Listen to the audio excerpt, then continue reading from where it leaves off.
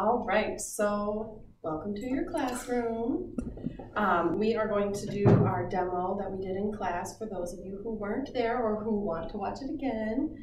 This is our Newton's second law demo, and we are using just normal string, a straw which is on the string. The string is taped up to the walls tight and as level as I could get it.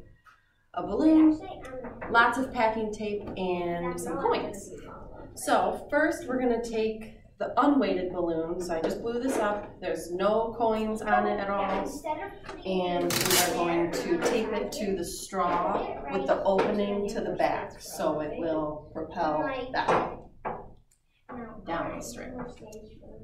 So I'll tape it there, and then when I release, just watch how far it goes and how fast it travels down the string.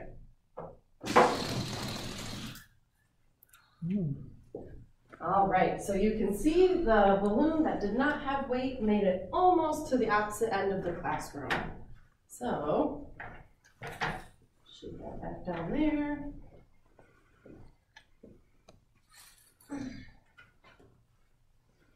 And then,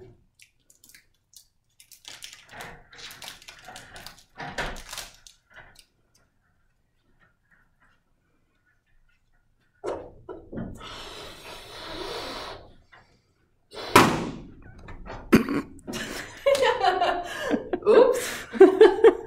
All right.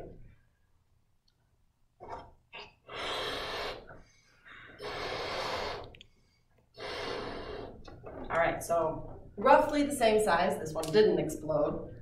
And we're just going to tape the coins to the balloon like that. And we'll put the coins on the bottom. Again, the opening will go towards the wall. We'll tape this to the straw. I tried to blow this up about the same size as the other one. Mostly I was just happy this one didn't pop in my face. And so compare this to about how far the other one, the unweighted one, traveled. Ready? There you go. So what did you notice? What was different between the balloon that was light and the balloon that had the coins attached to it? Which one traveled farther, and how does that apply to Newton's second law?